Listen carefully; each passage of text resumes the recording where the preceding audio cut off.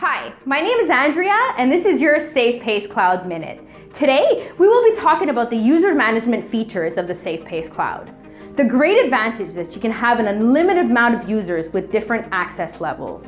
And not only that, no licensing fees.